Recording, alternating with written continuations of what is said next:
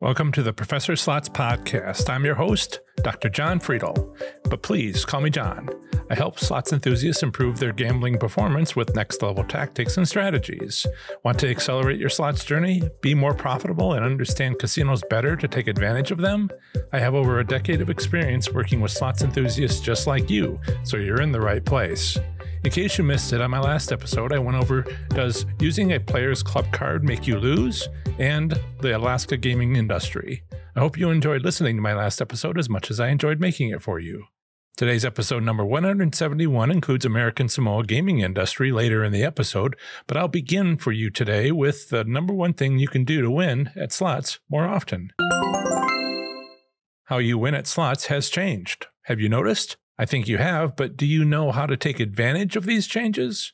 For 130 years, slots were taken as random, but they never were. Yes, there's an element of randomness in how slot machines work, but what most people don't realize is that randomness varies.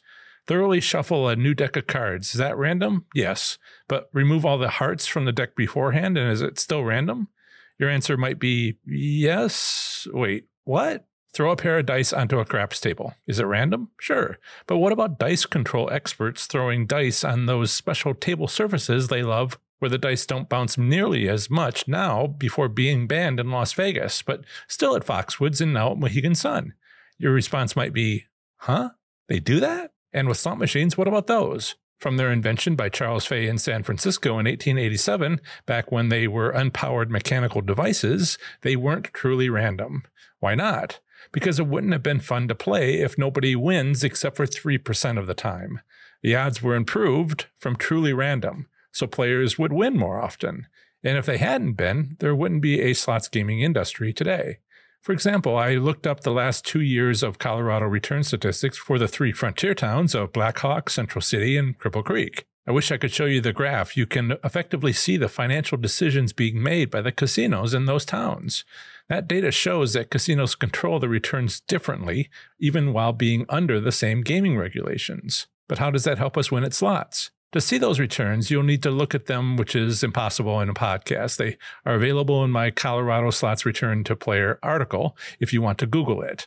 I wish I could show you the Colorado returns by slot machine denominations for the frontier towns of Black Hawk. If you could see them, you'd likely fantasize about how much money you would save just by avoiding penny slots in the town of Black Hawk, Colorado, or in any other state.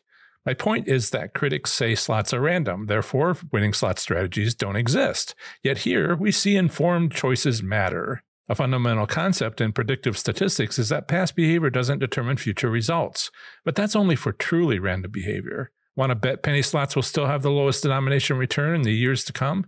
Don't take that bet. It's stayed the lowest for years already.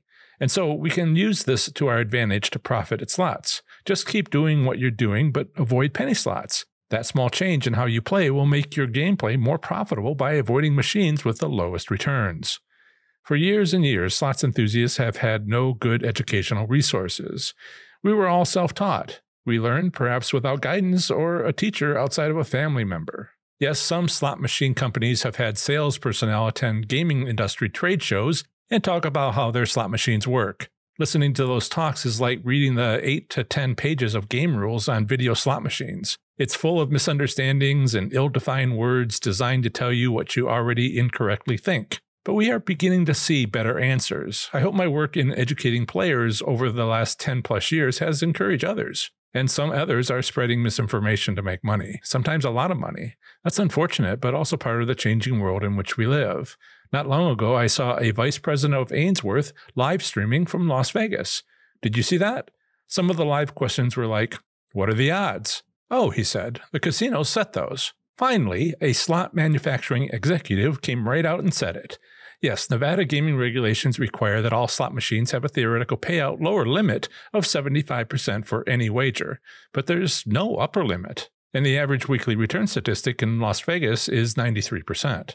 If you've been to Nevada, you'll notice a far worse return on the weekends to fleece visitors and far higher during the week to keep locals happy, which in the end, as reported in the Nevada Gaming Commission, averages out around 93% per week. And this is how we learned in the past, seeing this for ourselves. Piece by piece, we had to get a picture together from what we'd seen with our own eyes. with which I now try to help you. Another poor assumption is that casinos will always make returns as low as legally possible, right? But those slots enthusiasts who have owned a business selling anything know better. The legal theoretical payout limit is 75%.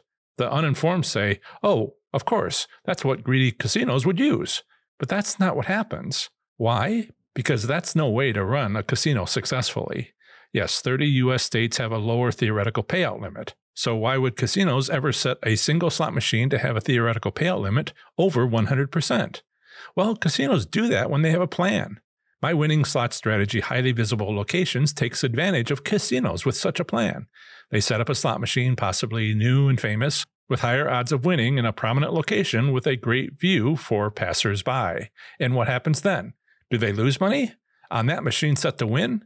Yes. But all the other machines in the area have been set to have lower odds than usual. So when passers-by get excited by seeing a win on the first machine, they spend their bankroll expecting to win on nearby machines. Do you see how that works? The casino wins far more from those many other slots enthusiasts playing nearby low-odds machines than casinos lose by paying out of several hand pays a few times.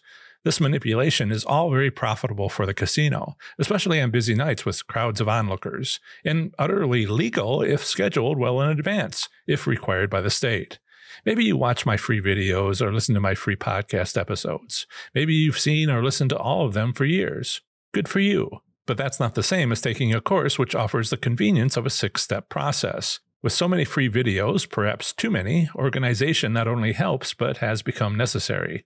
That's why I offer a course, as a convenience. The process my online slots course offers to win at slots is far more than my free videos as an unorganized collection.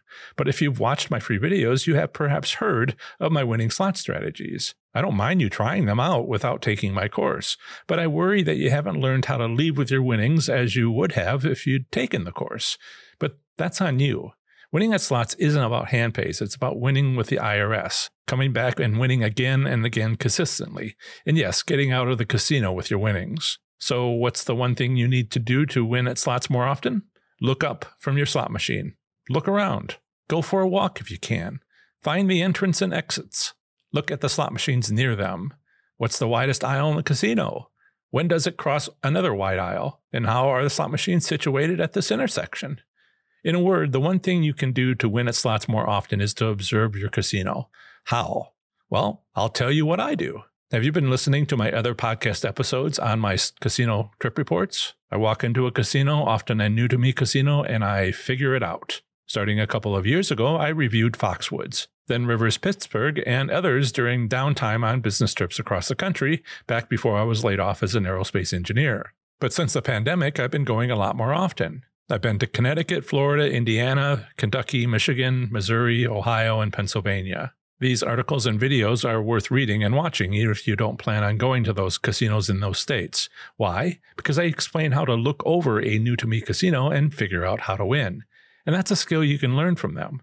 Not just what slot machines and winning strategies to try if you get there, but how to figure out what works at your casino. These casino trip reports are website articles, but also have embedded YouTube videos. Unfortunately, I just can't wander through the casino recording as I go. Some have done it, such as a student who became a competitor in the educational slot space. They say in the video, "Nobody has ever done this." That is undoubtedly true. My student was breaking 3 laws. That video is gone now, either because they listened to me and did the right thing, or YouTube did it for them. We've all had these growing pains. In my casino trip reviews, I recorded my car after spending 2 or 3 hours in the casino, figuring out how to win with a $300 bankroll. Except recording anywhere on casino property without explicit permission is not a good idea. During one casino trip review, a security vehicle started making its presence felt about halfway through my recording from the casino parking lot. So I stopped but finished recording when I got home that night. Everything turned out okay. Besides, the sun had set and it had become too dark to record. The security guard was probably just wondering about all the bright lights inside my car. In summary, participants in my online course have had amazing success with this approach. It's not one of my strategies, but rather all of them. Look around your casino. You'll be amazed by what you see. Improve your slots performance in 30 days or less with my 30 days to play slots smarter and win. You also get 3 free valuable bonuses, including 1 month free to my Slots IQ membership group. New name, what do you think? Pretty slick, huh? It used to be called Slots Enthusiast Growth Network, which was a mouthful. But this is where you get community support and accountability. Visit ProfessorSlots.com/30days to learn more about the free bonuses, course content, and awesome testimonials from participants. The price of the course is increasing in a few days at the end of July 2022. It will no longer be 40% off for an $80 savings as of midnight on Sunday, July 31st, 2022. If you've purchased the course, you're good to go thanks to your bonus for lifetime access. If you've been on the fence about purchasing it, now's the time. Act now. In the next segment of the show, I provide a brief overview of the current state of gambling in a U.S. state, territory, or the federal district, emphasizing the gaming industry for slots enthusiasts. Let's go over American Samoa's gaming industry. American Samoa slot machine casino gambling does not exist. Island residents enjoy bingo. The minimum legal gambling age in American Samoa does not exist because all gambling activity is illegal on this U.S. island territory. Legally, bingo is not gambling here and is a popular pastime of residents on the island. Next up is a usually short statement about slot machine private ownership, which I have included in case you live in this U.S. territory and are considering owning a slot machine. Here it is. The legality of private ownership of a slot machine on this island territory is unknown. As gambling is illegal, American Samoa has no Gaming Control Commission. In this section, I'll discuss American Samoa gambling establishments. There are no land-based casinos on the islands of American Samoa. Bingo exists, especially in the capital city of Pago Pago. American Samoa's Pago Pago Cruise Port Terminal is a tourism stop for cruise ships from international destinations such as Sydney, Australia, and Auckland, New Zealand. Tautua Hall, located on Pago Pago, the capital of American Samoa on the island of Tutuila, holds bingo games on Mondays through Saturdays each week. International cruise ships visiting the Pago Pago Cruise Terminal have onboard casinos available to passengers while cruising in international waters. There are no tribal casinos in the U.S. territory of American Samoa. As an alternative to enjoying American Samoa's gaming industry, consider exploring casino options in a nearby state or territory. Bordering American Samoa is to the northeast, Hawaii, to the northwest, Guam, and Northern Mariana Islands. To visit any of my articles on these U.S. states, simply visit ProfessorSlots.com, followed by its two-letter postal designation. For example, my Hawaii slots article is available at ProfessorSlots.com/HI.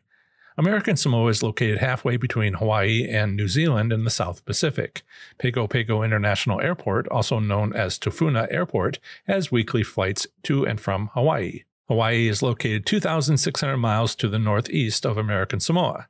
The U.S. territories of Guam and the Northern Mariana Islands are 3,600 miles to the northwest. Otherwise, Samoa, formerly known as Western Samoa, is 50 miles northwest of American Samoa. It is a former colony of the British Empire with international flights options to the U.S., Australia, New Zealand, Fiji, and more. The independent nation of Samoa approved gambling and established a Gaming Control Commission in 2010 with the Casino and Gambling Control Act. The Gambling Control Authority regulates gaming on Samoa, including a significant horse racing track on its capital of Apia. The principal notion for casino operations on Samoa is an operator running a junket-based business. Junkets are when an operator brings guests in from another location, houses them, and looks after their daily needs while they gamble. Provisions of Samoa's Act does not permit locals entry to the casino. Gamblers must hold either a foreign passport or be a registered guest at a resort or hotel. No theoretical payout limits or return statistics are available for the U.S. territory of American Samoa, as gambling is illegal. In summary, American Samoa slot machine casino gambling does not exist. Bingo is popular among residents, but is not gambling according to the territorial government.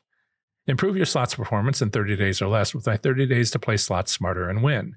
You also get 3 free valuable bonuses, including 1 month free to my Slots IQ membership group, where you get community support and accountability. Visit ProfessorSlots.com/30days to learn more about the free bonuses, course content, and testimonials from participants.